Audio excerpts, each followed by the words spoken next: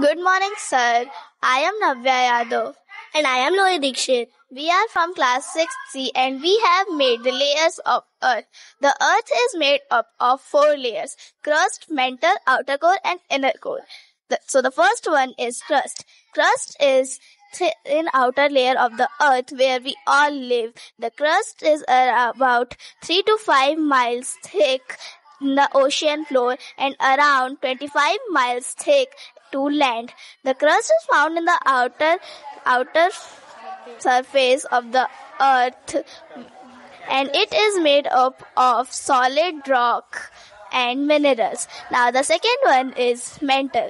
The mantle is thicker than the crust at almost 1900 miles deep and makes up about 85% of the earth's weight. It is solid rock but not completely hard, and it is made up of slightly different silicate rocks with more iron and magnesium.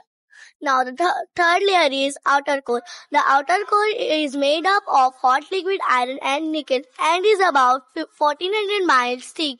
The outer core creates something is called magnetic field and makes a protective barrier around the earth that shields us from the sun's destructive solar wind. Now the fourth one is inner core. The inner core is made up of solid iron and nickel and is about 1500 miles thick.